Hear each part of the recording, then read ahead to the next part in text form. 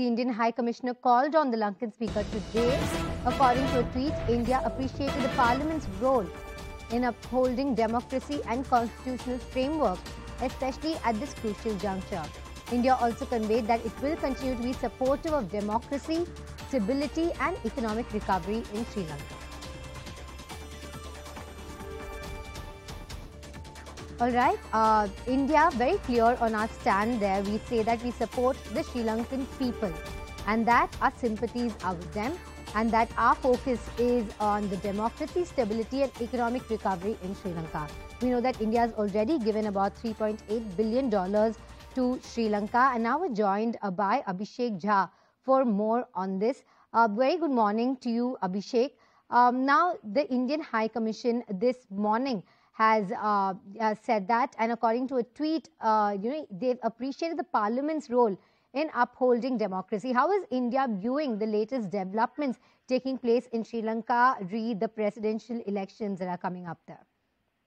It looks like that after this turmoil of last week, at least, there has been some sort of direction in which Sri Lankan polity is moving currently after the resignation of Gotabaya Rajapaksa. We have seen Ranil Wickremesinghe, as the constitution says, has been elected as a president who will be interim for the interim time period until the full-fledged president is elected by the political parties there.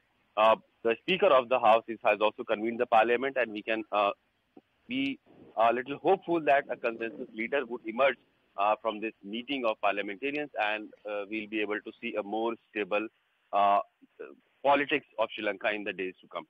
So this is something that has given sense of relief to Sri Lanka's neighbor also, and other institutions who were trying to help Sri Lanka, like International Monetary Fund, who has their officials and technical teams still in Sri Lanka, in Finance Ministry of Sri Lanka and Sri Lanka's Federal Bank.